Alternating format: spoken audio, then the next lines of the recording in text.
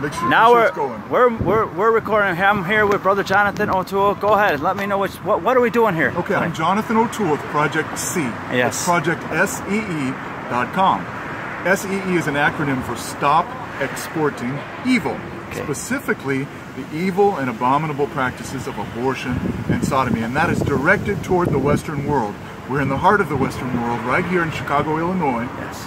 Okay, and what we're telling to the Western world, it's a fellowship of Christians all over the world, African, Asian, and even North American, who are banding together, standing up for the Word of God, that these things like sodomy and abortion are abominable and damaging to the souls of men and women. Yes. And felonious activities that should be criminalized. Now, the Western governments increasingly are making it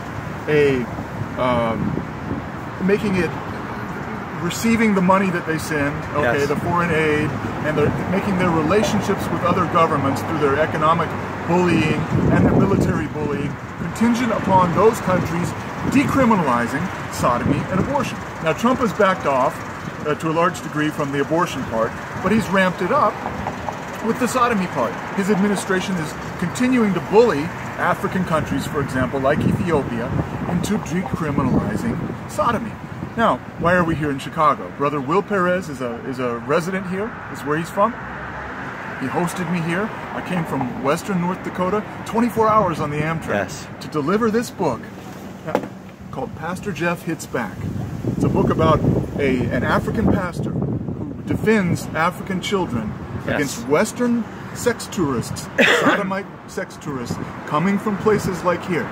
And right here in this neighborhood where we're eating at McDonald's, 30 minutes ago we were at Toto Tours, yes, which had a big media fiasco because they threatened to bring an open group of Sodomite tourists to visit the holy sites of Ethiopia openly. Shame. And the people of Ethiopia said no, may God forbid, do not come here. And so we're standing in solidarity. We didn't threaten anyone. We came in a friendly way. You can see the video. And when they asked us to leave, we left. We left our book there for them. It's a free book. Yeah. We gave them our book, our children's book. But the book has a message.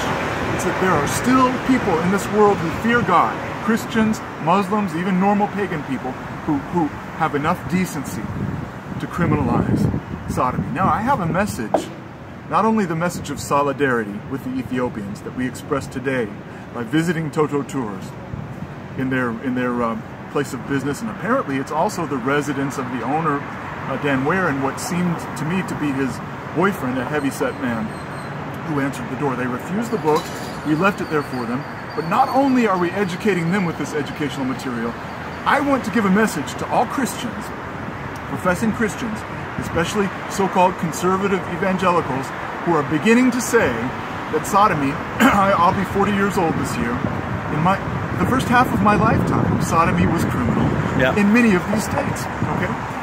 And the world is changing, and the Orwellian mind conditioning is happening so fast that now so-called conservative, professing, Bible-believing Christians are saying that sodomy should not be criminalized. I'm telling you, if you're one of those Christians, and you know, some of you I've argued with you in recent months, you have abandoned, yeah, Christianity. That's right. Okay? This is an abominable act that destroys human beings. It leads toward pedophilia. It leads toward pederasty. I'm going to hold tight to my Ethiopian flag here because I don't want it to blow away, yes, and hit the ground. But by the way, I want to emphasize not only that we're rebuking these Christians, but we're rebuking them in solidarity with Ethiopia. And Ethiopia has the picture of the lion of the tribe of Judah. That's it. Remember, Solomon received a visit from the Queen of Sheba, and the Ethiopians traced their history back to that.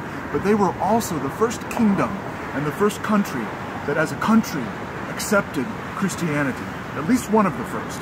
And so they've been Christian from long before Germany existed, long before the United Kingdom was Christian, since the earliest times of the apostles.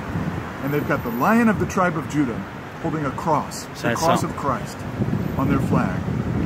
So God will defend Christian people. And if you American Christians continue with your contraceptives, okay, and continue winking at sodomy and not criminalizing it, and being ashamed of the Western tradition, you'll disappear.